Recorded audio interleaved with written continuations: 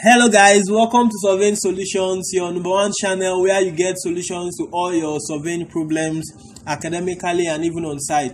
So today we are going to do area computation. We've actually gotten the coordinates we want to use to compute for the area on our previous traverse computation videos. The link to those videos will be shared on the description section of this particular video, so you can just do yourself the best by just checking them out on how we started the whole process. So we got the corrected coordinates of some points, or of the points that were established during the traverse computation exercise, and after we carried out the computation, we got our coordinates here. Now today we want to compute for the area, that means the extent of land covered, the extent of the piece of facility or the land that was covered. So now what do we do? For this particular cross coordinate method, we are going to draw this simple table. There's a table we want to draw, we've drawn actually, that we use to compute for the area. So now using this method, sometimes it is called cross coordinates because you see it's crossing a line like this. So now the idea is very simple. Your first northern will multiply what? Your second easting. Your second northern will multiply your third easting. So that's how they multiply themselves. And when you come to this next line, you see that your first easting will multiply what? Your second northern. Your second easting will multiply what? Your third northern. So by multiplying themselves like that, you find a cross here, like they are crossing themselves, like you find a star or a cross. So that's where the name cross coordinate comes by. So without wasting much of our time, we are going to proceed. Now another part of the process is that if you look at this, I've actually computed the area for the partial area rather. Now there is a column here for area 1 and there is another column for area 2. So now this column is for the partial area. So how do you get the values on this partial area? How do you get the values on this particular column for the partial area? So as I told us earlier, there is a multiplication going down like this, multiplication going down, multiplication going down, multiplication going down. So when this first northern multiplies the second easting, we get the first area here, the partial area actually. This northern multiplies the third easting here, we get this value.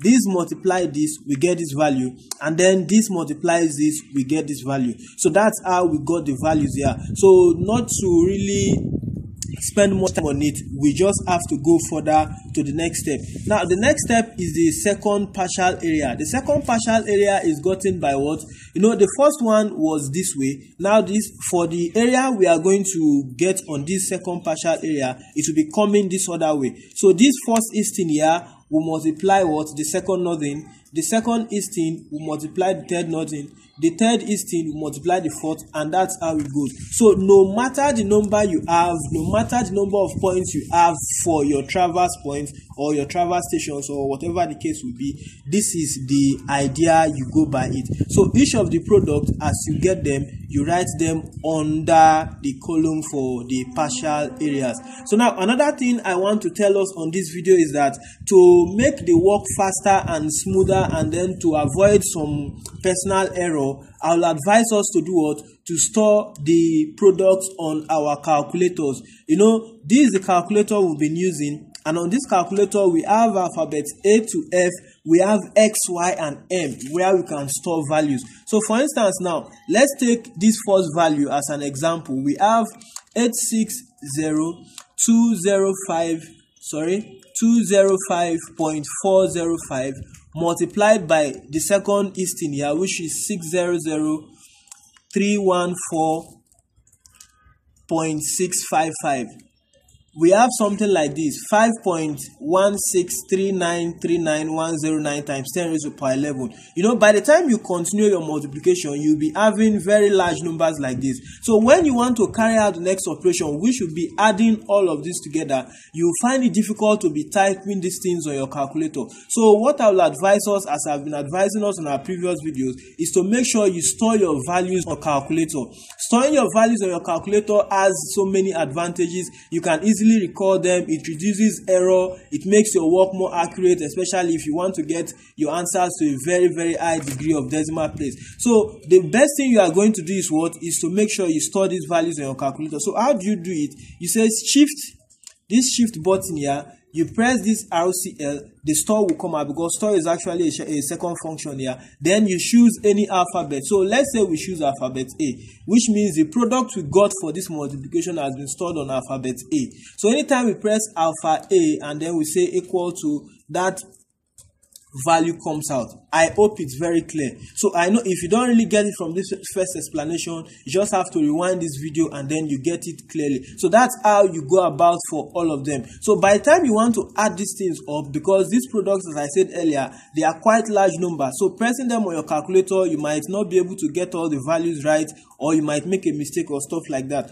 But storing them on your calculator like this makes the work easier, it makes it faster, and you get more accurate results. So by the time you add them up, you get 2.065168897 times 10 raised to the power 12. So you do the same for this other partial area and you get 2.061568833 times 10 raised to the power 12. So the next thing you are going to do is we want to determine the area. Remember, I was telling us that these two are what are partial areas. So we want to do what? We want to determine the area. So the first thing we are going to do is we are going to find the difference between these two values. So now what are we going to do? After you've added them, you have a sum here. You added this, you have a sum here. You know, there can still be space on your calculator. And if there is no space on your calculator, you can always overwrite.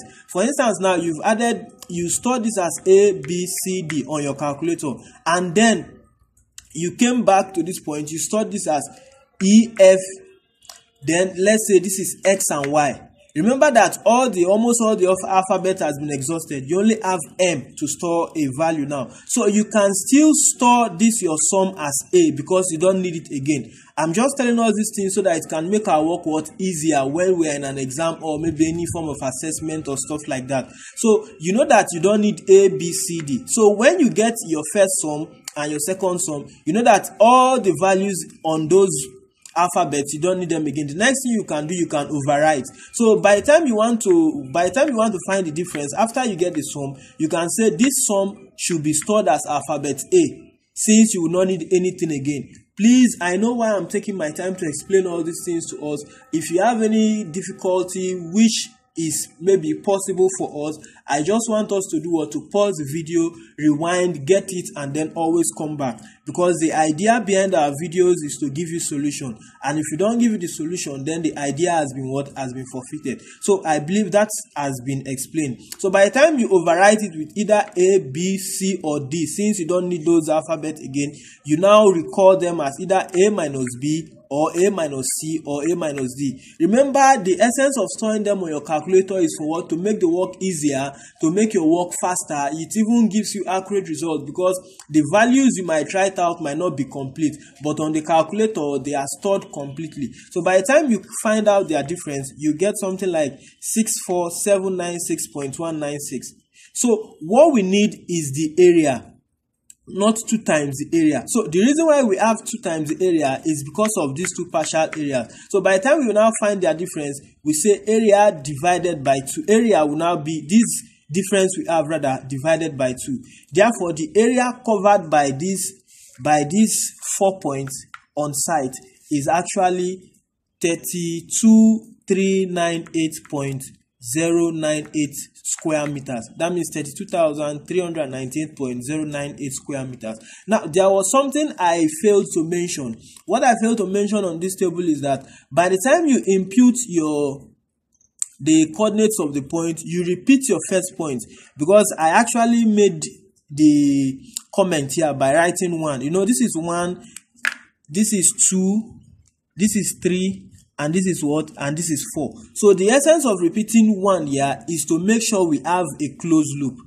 So that's why we still repeated 1 here. So that was the point I did not mention earlier. So actually, I've mentioned all the salient points you need to know in order to compute for areas, using what? Using coordinate method. So the method is very simple, it's easy, it's fast when you use your calculators very well, and I believe you understood it, and I believe we've actually given you solution to this particular surveying problems. Thanks for coming to class today. I hope you've learned something, and please, if you're a visitor here, and then you've not subscribed to our channel, subscribe to the channel, invite your friends to do the same, and make sure you like the video. You also leave your comments there. Until I see you next time, ensure you take your studies seriously, make sure you make your observations on site very accurate, and then make sure you take good care of yourself. See you next time.